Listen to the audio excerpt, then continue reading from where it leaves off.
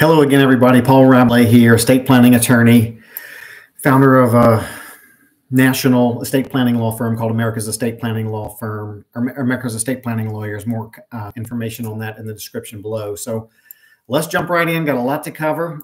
Been doing these live streams on various topics. Tonight's topic is whether to leave an inheritance outright or over time, balancing generosity and financial security. So a couple of the ground rules. If you've got some questions, we really love to see your comments, love to have you share some experiences. Everybody can learn from that. So that's the whole purpose of doing a live stream here, is that you can participate. We can get kind of a community involved, get involved with the chat. I'm going to present some information, and then I'm going to go to the chat. We'll go to the questions and comments and address each one. So let's jump right in. I wanted to divide this presentation into four parts. What does outright versus over time mean? That's number one. Number two is what's the different options that you have. Number three is the factors and the family dynamics that might affect your decision on whether to leave things outright versus over time. And then fourth, I want to give you just a common sense, typical family in America case study where they have a few concerns and what they did in their estate planning to address all of those concerns and make sure things stayed in the family for years, if not generations to come. So quick hey to Larry. Larry's our most valuable guy here. Always great to see Larry on the call. Always feel more comfortable knowing Larry's on the call. Hey, Les Lakey, and hey, Stephen Hines. Come back to the chat after the presentation. Okay, so number one of four parts, what does outright mean versus what does over time mean? Over time is really a saying that I came up with, but let's just jump right into it. When you leave an inheritance outright, it's really what it sounds like. You leave 1/3 of your estate to each of your children. Your estate's worth $3 million or whatever it is. Each child's going to get $1 million, and they're going to get it. It's going to be given to them. You could call it dumped in their lap. You could call it they can do whatever they want to when they get it. But it's somebody dies, and then so-and-so inherits their inheritance outright in a lump sum, no restrictions whatsoever. So that's what the outright is, and in many cases, that's the way to do it. And so oftentimes people inherit different kinds of assets outright. Sometimes it's somebody gets a check. Sometimes it's inheriting stock. Sometimes it's real estate that people are inheriting outright, or maybe even an interest in a business is being inherited outright. So many different types of assets can be inherited outright. Now let's go into what does over time mean?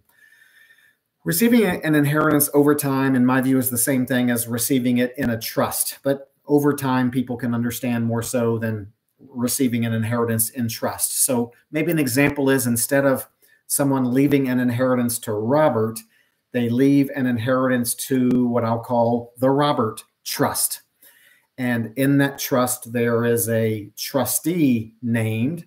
And in that trust instrument, it says what distributions are permitted to Robert during the term of the trust. And it also says when that trust ends and when perhaps Robert receives the remaining trust assets at the termination of the trust. So we talked about outright to Robert. He gets a check, he gets assets, he can do whatever he wants to with them, or leaving assets to the Robert Trust. Probably someone other than Robert is the trustee, and the trust instrument defines, when Robert can get distributions and when, if at all, he can receive the remaining trust assets. So leaving assets in a trust, that's used for a variety of reasons. Almost 100% of the time, when assets are going to be left to a minor, it's always best to leave it in trust for the minor, because if you leave assets to directly to a minor doesn't have the capacity to inherit. So now more court proceedings are necessary to have a guardian established.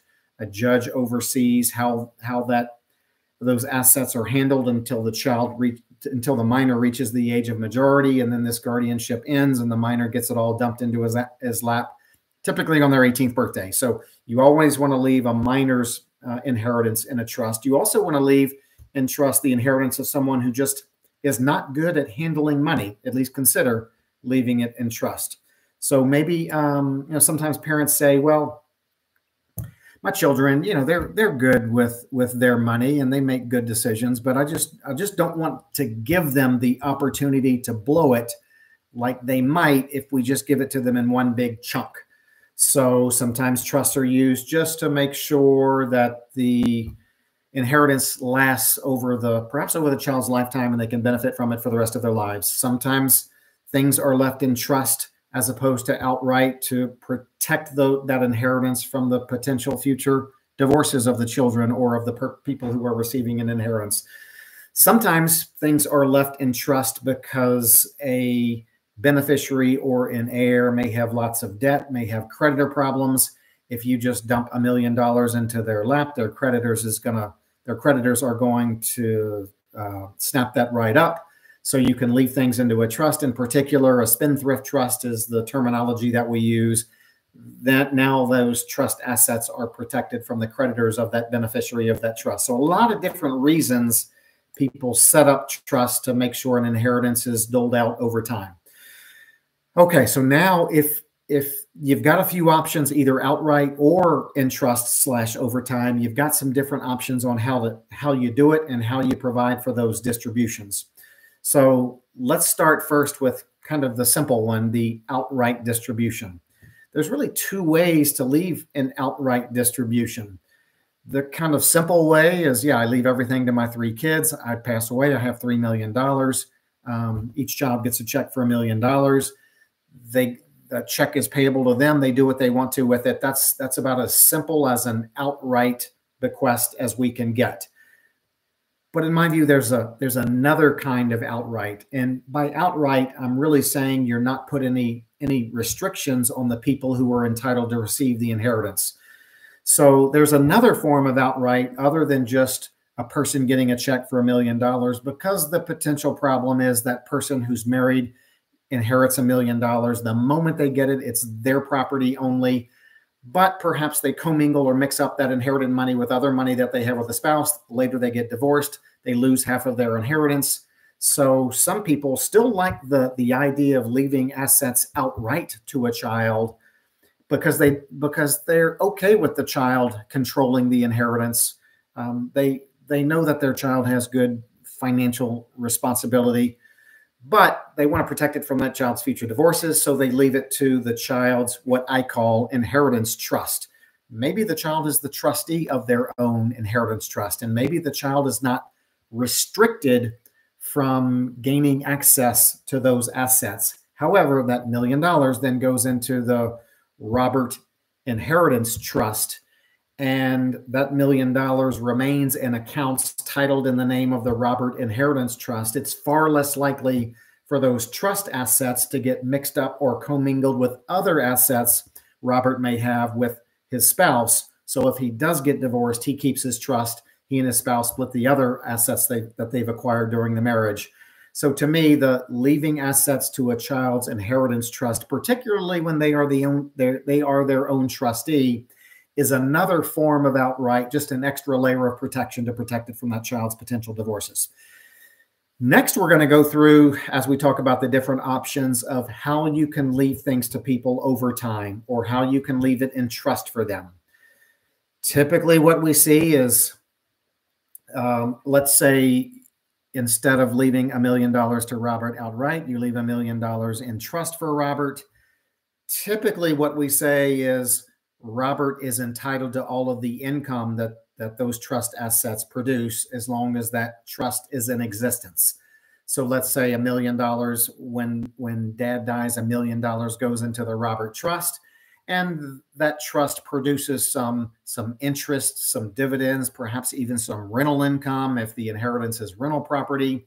I'm not talking about capital appreciation. I'm not talking about investing the $1 million in Apple stock, and Apple stock doubles in value over the next couple of years. I'm talking about income. And typically what we say is the beneficiary is entitled to receive the income from that trust. So if that $1 million produces $15,000, $25,000 of income in a year, that's distributed to Robert. We usually do that for income tax purposes because now Robert can receive that income and he can pay income tax include that as ordinary income or taxable income to Robert, as opposed to having that income accumulate in the trust and having the trust pay income tax at higher trust income tax rates. Perhaps if Robert gets that $25,000 income distribution in a year, maybe he'll pay income tax at 15 or 20%. But if the trust accumulated that trust income, perhaps it would pay trust income tax at the higher, perhaps 40% trust income tax rate. So typically, it's not uncommon for beneficiaries of the trust to be that income beneficiary who's entitled to the income. And then we also, before we get into some of the ages and stages and all of these other things as to when the beneficiary can get the principal of the trust, many trusts say not only does Robert, or not only does the beneficiary, not only are they entitled to all of the income that the trust produces, but many trusts say that also, if the trustee determines that Robert needs principal distributions for Robert's health, education, maintenance, and support, known typically as the HEM standard, HEMS, if the trustee determines that Robert needs, in addition to the income, if he needs principal for his health, education, maintenance, and support, then the trustee is authorized to distribute principal to Robert even prior to these termination dates that I'm about to talk to. So Robert is 17 years old. He inherits $1 million in a trust. He starts getting the income from that trust, but Robert has $40,000 of tuition payments that he has to make in college. So the trustee has that discretion to distribute principal to or for Robert for those additional health, education, maintenance, and support needs that Robert may have. Now, with all that being said, Robert gets the income. Robert is entitled to principal distributions at the trustee's discretion for Robert's health, education, maintenance, and support. Now, when could Robert be entitled to additional distributions or all of the principal? We talked about Robert getting $1 million. He gets the income, maybe $20,000 in a year.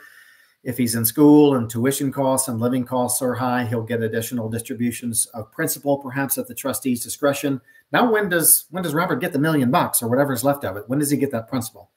Well, you can set that up in many different phases. So the easiest way to understand is when Robert reaches a certain age. So maybe grandparents say, I leave $250,000 to Robert, my grandson, in a trust. Robert's father, my child, is the trustee of that trust. Robert gets the income distributions to Robert under the HEM standard. But when Robert reaches the age of 25, whatever's left in there, the trust ends and Robert gets that distribution then. So sometimes you see it based on an age. I would say 25 is a common age, particularly when parents with minor children are setting this stuff up.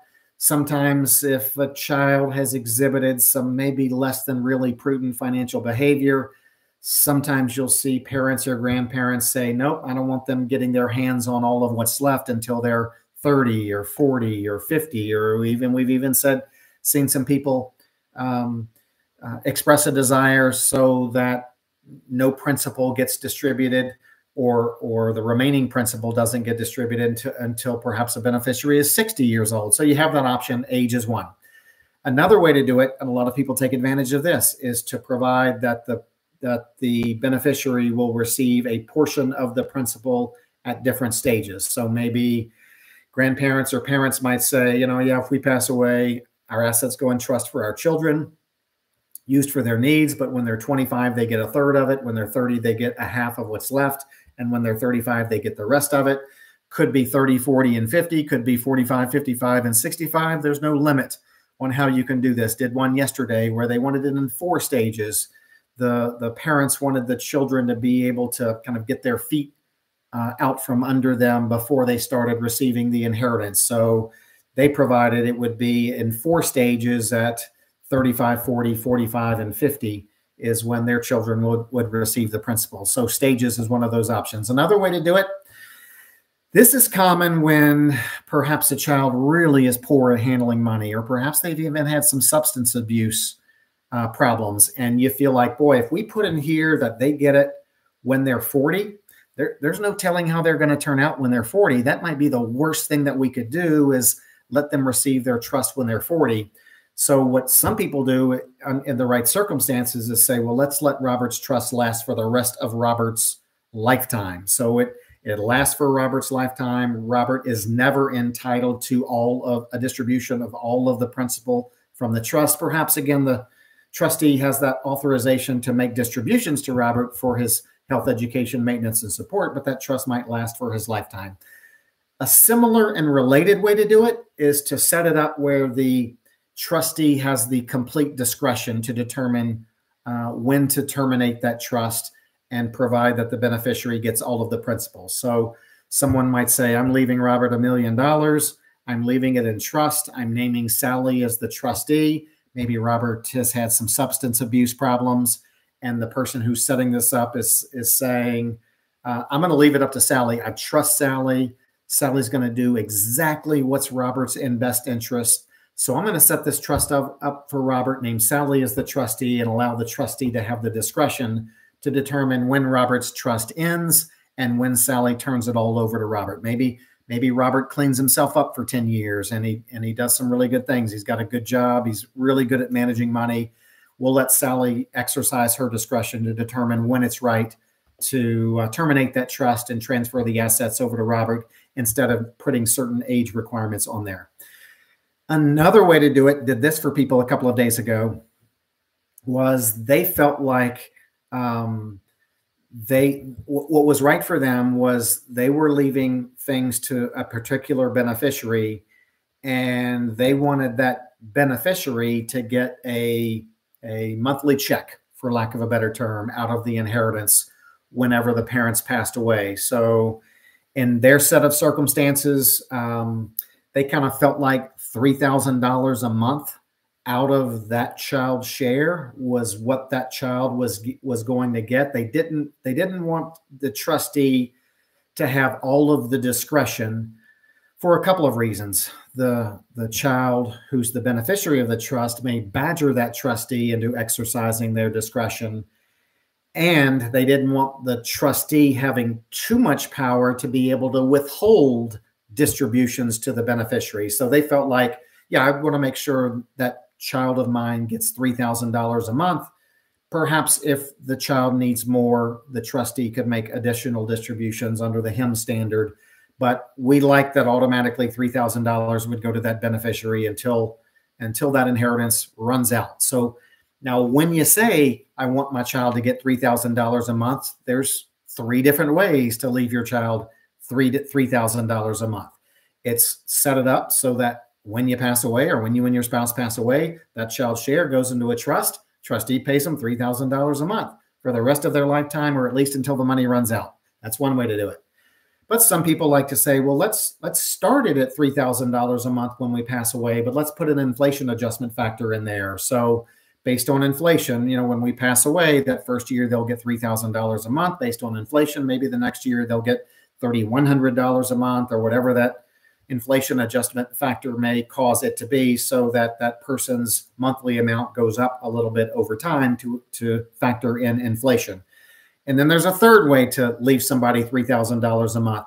It's, because the parents may be 60 years old right now and they may not pass away for 30 years. So another way to do it is to say, I leave that child's inheritance in a trust. I want them to get $3,000 a month, but I want that $3,000 a month adjusted for inflation from right now, from the date we signed our will or trust, so that if we pass away in 30 years, that monthly distribution will be significantly more than $3,000 a month, because it was factored on inflation based on $3,000 at the time the estate planning documents were set up.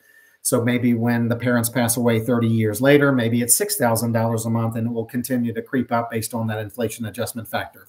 So bottom line there's a few different ways to leave somebody X dollars per month. Now, the factors that perhaps go into your decision over whether to leave things outright or in trust include the age of the beneficiary. If you're leaving things to somebody who's 7 years old, that should go in a trust. If you're leaving things to a mature 45-year-old who's shown a long history of managing money well, that could go outright. And again, if it goes outright, it can go outright, or in their own inheritance trust with them as the trustee to further protect it from potential divorces. So age of beneficiary is a factor. The financial maturity of the beneficiary. If somebody, if I've heard parents say, you know what, if I leave my son a nickel, he'll spend a quarter. So the financial maturity of the beneficiary is also a factor in determining whether you leave something outright or in trust. The marital status of the beneficiary. Not only are they married or are they single, but I've had a lot of people say, Paul, we love our son, but his wife, she exerts a lot of influence over, and she spends a lot of money. And so sometimes that triggers people into leaving things into an inheritance trust to keep those assets from being commingled, because some parents say, we've heard some things about our child's marriage. We don't know if it'll last. We hope it does. We like our daughter-in-law or we like our son-in-law, but Paul, you just never know. I don't know how many parents have said when they talk about wanting to protect the inheritance from their children's divorces, they've told me the old, Paul, we like our daughter-in-law, but you just never know. So let's make sure we have those protections in place. How much debt a child has if a child is up to their ears in debt, or maybe even higher, perhaps leaving things in trust for them, maybe for their lifetime. But by leaving things in a trust, you can have those spendthrift provisions in place so creditors can't seize the child's interest in their trust like they could seize it if a child received an inheritance outright. Also, if a child or if a potential heir or beneficiary is getting certain government benefits and their receipt of an inheritance would reduce or eliminate those government benefits, that's always a reason to leave things in trust. Sometimes children with special needs who are getting certain government benefits because of their disabilities, things can be left to what is commonly referred to as a special needs trust to supplement those benefits that they're getting from the government, instead of leaving it in a trust where it replaces those benefits and could eliminate or reduce their government benefits that they were getting. We talked earlier about, if a child or beneficiary has had alcohol or substance abuse issues, you never know, there could be a relapse. So leaving their inheritance in a trust, naming a trustee, maybe even providing that trust lasts for the lifetime of that beneficiary, or putting it at the trustee discretion so that trustee can keep an eye on that beneficiary, making sure they're clean, making good decisions before that trust terminates and the principal's distributed to them. Another kind of on a side note, many couples, many parents, many people who were in the process of making these decisions to leave people an inheritance and making the decision of whether to leave it outright to them versus leaving it in trust for them. Sometimes the fact that they don't have a trustee that they could name it to put in that position of trustee leads them down a path of having no choice but to leave it outright. So I've seen some parents struggle through that decision. Yes, we really think we ought to leave Robert's $1 million or 1/3 of our estate in a trust because we're not sure whether Robert would handle it just right. So they say, maybe a trust would be the right thing. That way it would be doled out over time. He could benefit from it for the rest of his lifetime. We know he'd always have a place to live. We know he'd always have a vehicle. We know he could get his education if he wanted to. But sometimes people say, we got nobody. We don't want his siblings to be the trustee. We don't want to put them in that position. We've got no other family that we could name or at least feel comfortable being a trustee. And sometimes they'll go on to say, we don't want to use the corporate trustee route. We just don't like incurring all of those corporate trustee expenses after we pass away. Or maybe they're saying, the amount that we're leaving this beneficiary it's not enough to justify having a corporate trustee and their corporate trustee fees. The corporate trustee may not even accept this trust as a client or customer because it doesn't meet their minimum thresholds of investments that they need to have in order to serve as trustee. So, but sometimes people struggle and they're like, you know what, we got nobody. Let's just leave it to Robert outright. We'll be gone. Robert's old enough now where he should do the right thing with it. We'll talk to Robert about it, but we got nobody who could be the trustee. Let's leave it to Robert. It's kind of unfortunate when that happens, but sometimes you see people who they're just more comfortable leaving it outright than they are kind of having to select a trustee when they feel like they have no one in place to be able to serve in that position. All right, so number 4, last thing I want to do of the 4 before I go to the chat and the questions and comments, if any, is let's address a quick case study. All right, and I want to show you how different kinds of trusts are used in a really typical married couple with children scenario. So in our case study, we've got a married couple. Oh, let's say they have $4 million of assets. It could be 400,000. It could be 40 million. Let's settle on 4 million because 4 million is easily divisible by 2. You've got a married couple. So and that couple is getting their estate planning done. They've got some children. They've got some grandchildren. So let's talk about how they'll use trusts instead of leaving things to outright. So the first decision they make is, how do we leave things to each other? And maybe the wife kind of points out, she says, we have 4 million together, and the wife says, my husband's got 2 million and I've got 2 million. And maybe the wife says, if I die first, my husband's going to have his 2 million, and I don't want to leave my 2 million just to him, because if I just leave my 2 million outright to my husband, he'll have the entire 4 million. And who knows, he may be influenced by somebody into making a bad decision later in his life, and he may disinherit the children. So I don't want that to happen. So what the wife says, and the husband agrees to, is when one of them dies, that deceased spouse's share goes into a trust for the benefit of the surviving spouse. So now the wife dies, husband still has his 2 million. The wife's 2 million is in a trust for the benefit of the husband. Perhaps he can even take distributions out of that for his health, education, maintenance, and support. But when the husband later dies, the wife's 2 million or what's left of it must revert back to her children. The surviving spouse doesn't have the right to change where the deceased spouse's portion goes after the surviving spouse passes away. So that's trust number 1. Then they said, okay, after both of us pass away, yep, we're fortunate. We have $4 million in our estate. We have 3 children. We've got 5 grandchildren. So we don't want to leave it all to our 3 children. We want to make sure that our grandchildren can get a head start in life. So when we both pass away, tell you what, she says, let's leave $250,000 to each of our grandchildren. Our grandchildren are minors. One was just born a year ago. Another one's 3, 5, 4. So they leave, what did I say? Let's say $200,000 in trust for each of our grandchildren. They have 5 grandchildren, but they're minors. So what they decide to do, they leave those bequests to grandchildren in trust. They name the parent of the grandchild, who is also the grandparent's child. They name the parent of the grandchild as the trustee. So the parent, after grandma and grandpa die, $100,000 or $200,000 goes into a trust for each of the grandchild. The grandchild's parent is the trustee. Typically, it would say that the trustee has the discretion to use the assets for the grandchild's health, education, maintenance, and support.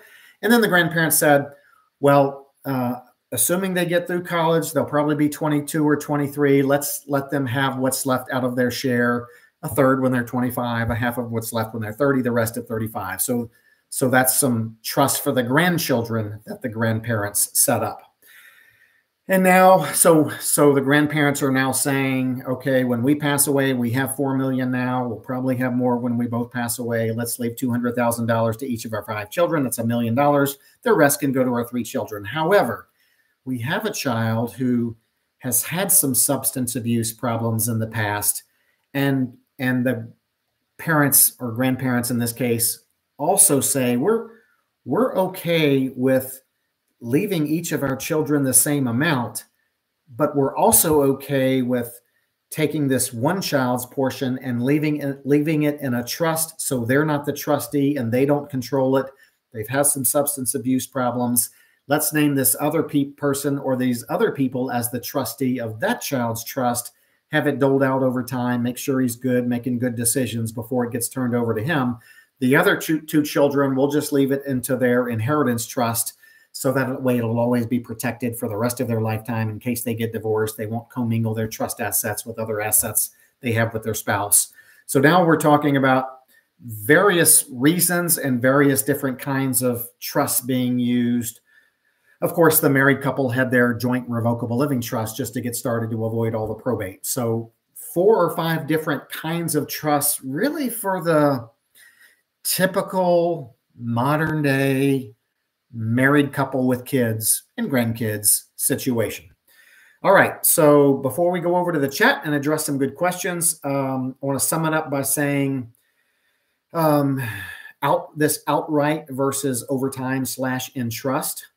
Number one, if the kids are adults, mature, financially responsible, and you're comfortable saying, when we pass away, let them have it, there's no need to put any restrictions on them, then you're going to go to the outright, down the outright path for them. And it's, again, either outright, or it's in their inheritance trust where they are the trustee. You're not putting any restrictions on them, but you're leaving it in a trust for them. So it's less likely to get mixed up with other marital assets they have, less likely that they'll lose any of it if they get divorced.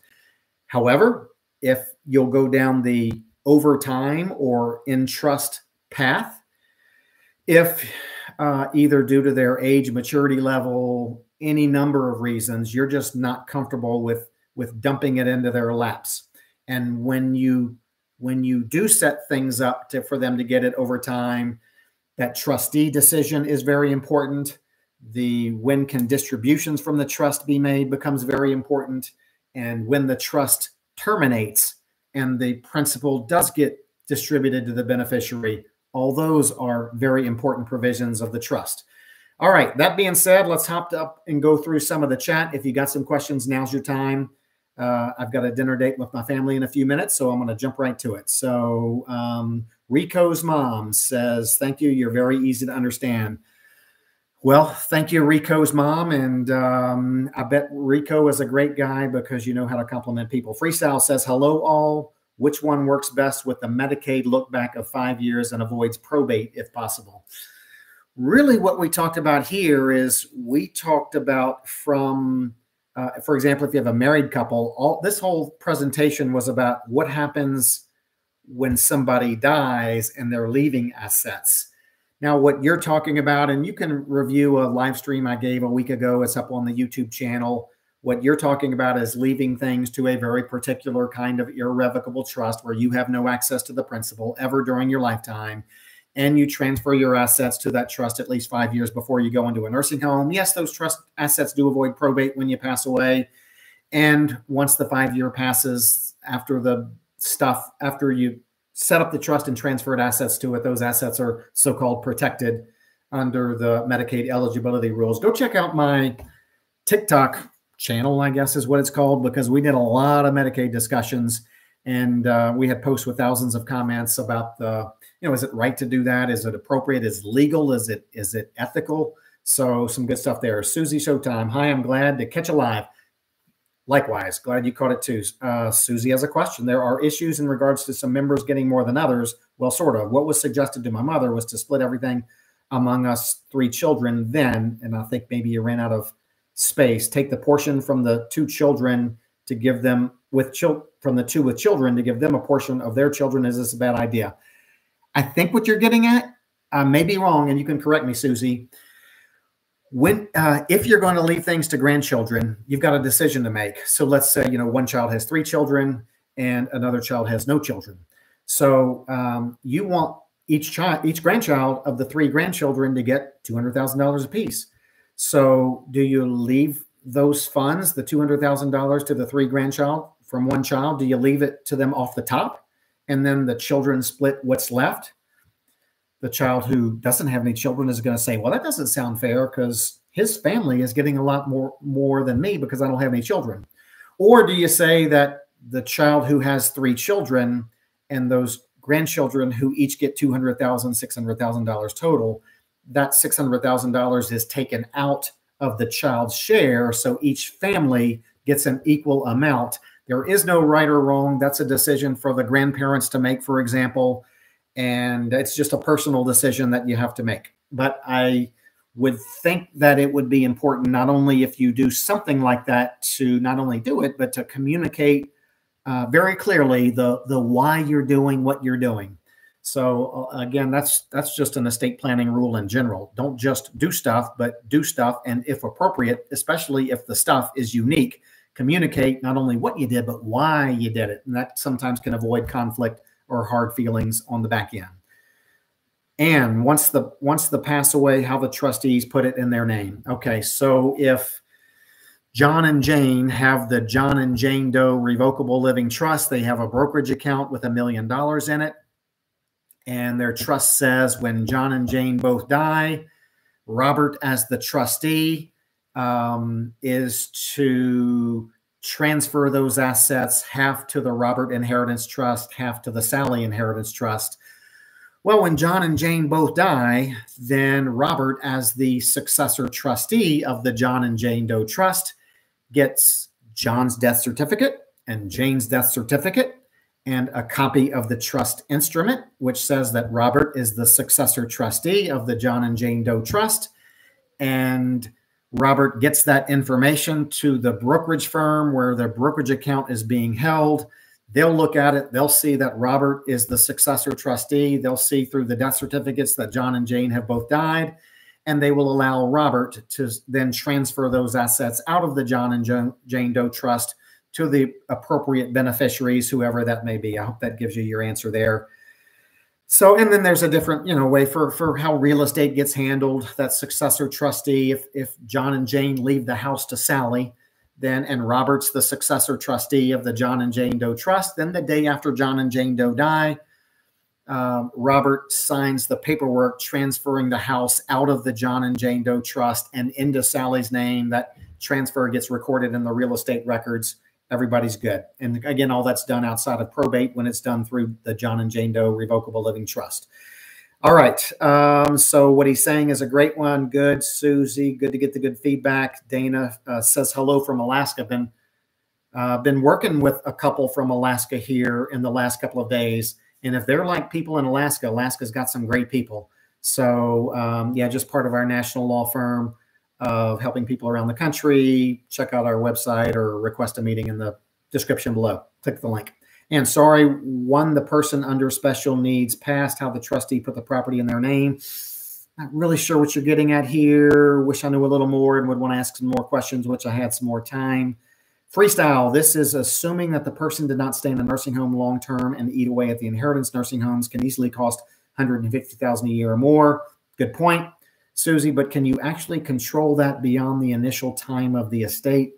Still not sure what you're asking. They can take that to court and contest it. If I suppose, right, Monday, a couple of days ago, I did one of these on no contest clauses. My thing here, and Susie, I'm going to maybe pick on you a little bit, not really. You're like, well, can't they take somebody to court and contest it? So yeah, here in America, people can kind of sue, but to successfully sue, you have to bring lawsuits with merit. So nobody can just contest something and say, no, I realize my parents left everything to their 3 kids, but I'm contesting. I want all of it. That will never be successful.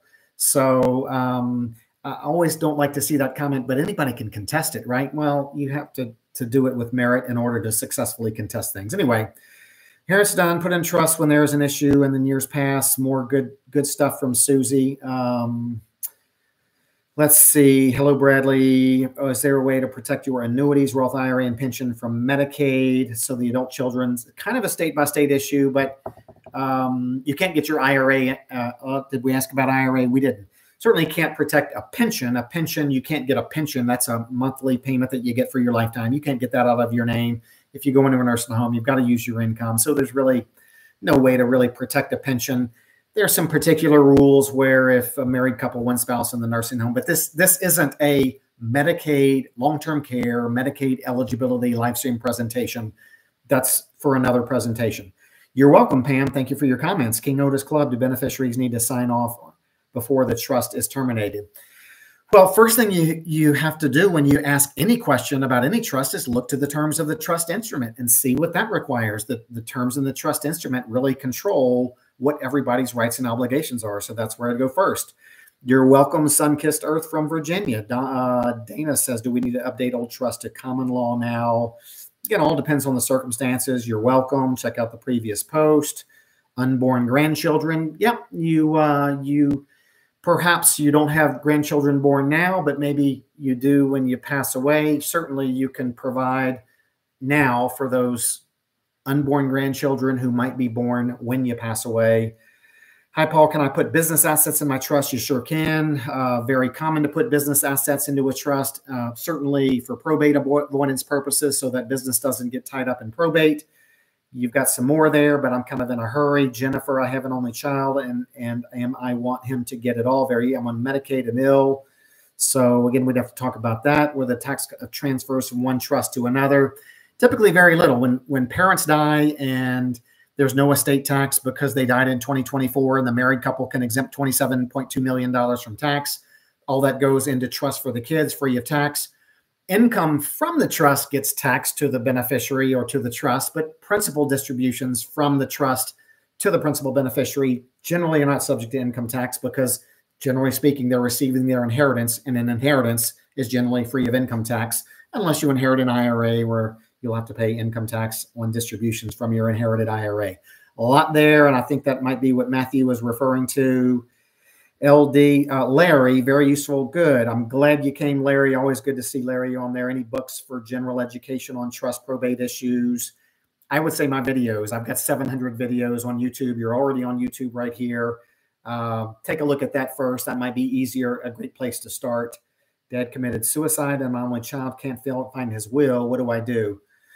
Well, the general rule, if you can't find somebody's will, even though they didn't do this, it's presumed that they destroyed it with the intent to revoke it. If you are an only child, you'd probably be inheriting everything under the intestate rules that would apply in your state. So there's some issues there. Thank you, thank you, thank you. All right. Y'all have a great night. I'm going to dinner. I'm late. We'll see you next time. Check. We got two more YouTube's live streams over the next couple of days. See you later.